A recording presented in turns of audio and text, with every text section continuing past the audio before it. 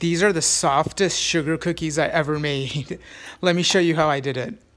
I just creamed together some butter and sugar.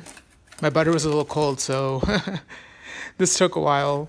And then I added in an egg, and then the extracts, and then I added in the dry ingredients, baking powder, flour, and salt. And then I just divided the dough up into balls and then flattened them a little bit on the cookie sheet. This is what they look like before they go in the oven. And after they bake, they puff up a little bit. And then I made a little icing. And then, wow, they are so good, so soft. They just melt in your mouth. You have to try this recipe. Okay, see you later.